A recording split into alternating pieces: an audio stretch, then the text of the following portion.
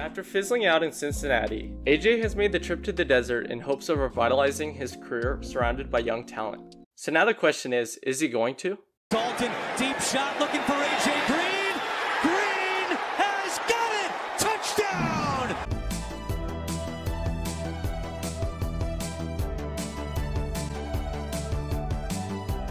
After getting drafted 4th overall to the Bengals, AJ was able to dominate from the beginning, with borderline 1,000-yard production every season from 2011 to 2017. By the way, he was still able to put up crazy yardage in seasons where he missed multiple games in 2014 and 16, so he was definitely at the top of his game.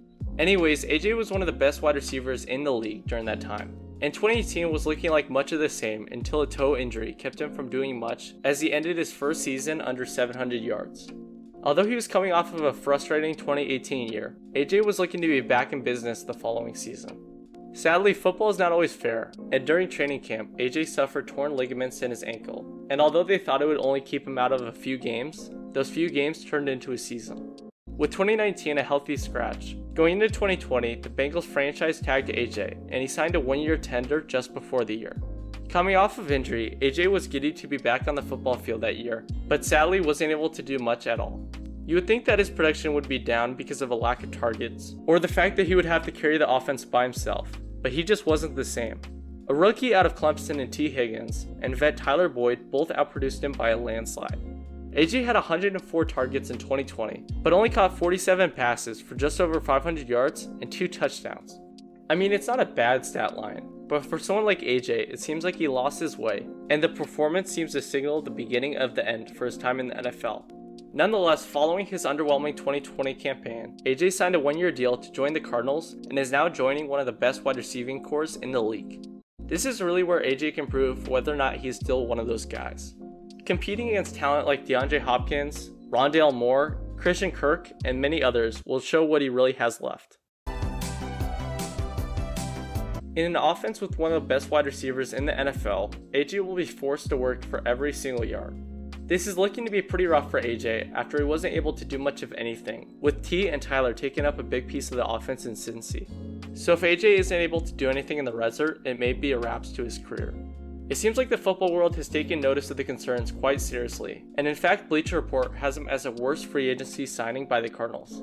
The main criticism is the fact that they paid too much for a washed up player who hasn't produced in a while by giving him a minimum $6 million. Honestly, the concerns are pretty legitimate for someone like AJ, who seems like he is on the last lap of his career and just looking to get a championship before he calls it quits. The real indicator of whether or not these critiques are credible or not is focused on AJ's ability to work that much harder to be the player he used to be earlier in his career. If Kyler Murray's word is anything to consider, he expects AJ to have a big year.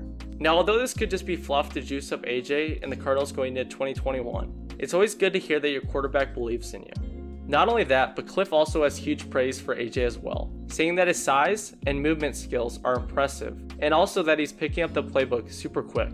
Yet again, it's important to take these compliments with a very large grain of salt.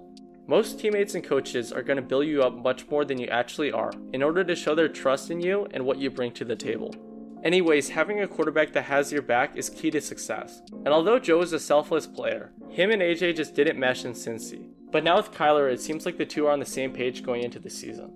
AJ likes to spread the field with his route running, so the fact that Kyler likes to launch the ball to guys like DeAndre and Kirk is definitely a very good sign for him.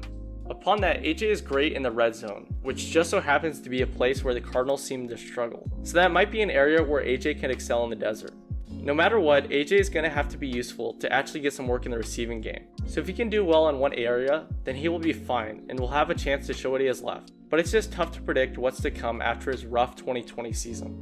With AJ, it's important to keep expectations pretty low, and instead of thinking he will produce anywhere near what he did in 2017, I think you gotta understand that he is not only 32 years old, but also is only a few years off of a season-ending injury. Although the injury was not career-defining like a torn Achilles, an injury is an injury, and it will have influence on your rhythm every single time.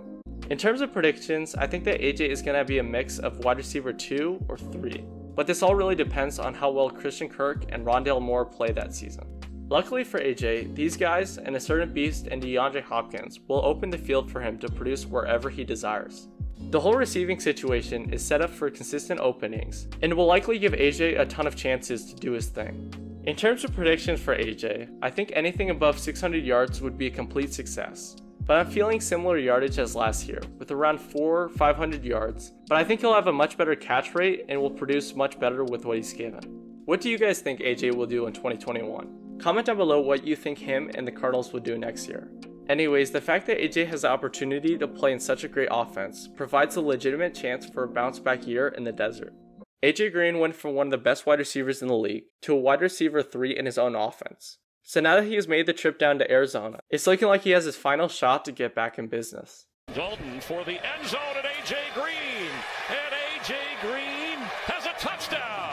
Thanks for watching the video. If you enjoyed, it would be awesome if you could subscribe, like, and comment down below what videos you guys want next. But anyways, see you all soon and peace out.